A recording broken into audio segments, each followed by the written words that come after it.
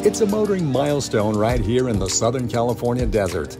The McCormick Collector Car Auction, which has been a mainstay here in Palm Springs since the mid-'80s, has spent the last 37 years offering a twice-a-year auction that brings out a wide range of cars that includes classics, customs, hot rods, and just about anything with wheels.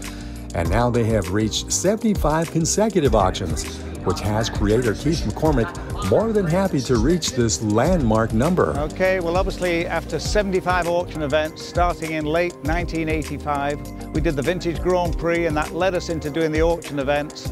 Been doing 2 a year ever since, and we've just been, as to say, kicking A ever since. Keith and his family originate from the UK, but the allure of the great weather along with the great car culture and people of California were just the right ingredients to come out and create a business venture that has now blossomed into one of the world-renowned collector car auctions. You know, we're close to probably $1 billion worth of take, right, since we've been doing this. And each year it's been increasing and increasing. And we've had cars and buyers from all over the world shipped into us. And we think the secret of our success is that we started in Palm Springs, we live in Palm Springs, so we just grow from there. While some look to other investments for their financial portfolio, Keith believes that the current collector car market provides a sound investment in comparison to other avenues. And though many who attend the auction are not there to bid on a car, he believes that those dreamers will eventually turn into customers. The collector car market is still very strong. Yes, it is. And it's a good investment, and it's stock market kind of proof. You know, I think, you know, we get 90% of people are looky-loos who come to kick tires and they come to dream, and we're happy with the dreamers because eventually a dreamer becomes a buyer.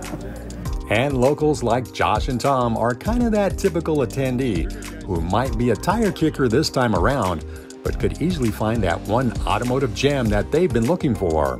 We're just looking. Just looking. Anything catch your eye? Everything. Almost everything. Will you guys actually bid on some, or you're just kind of... Just looking today. Just looking. We left our money at home. Maybe that's kind of a smart thing, Yeah, huh? definitely. Do you guys normally come to this kind of stuff? I went last year for, you know, a little bit, but yeah, it's nice. Yeah. It's my first time here.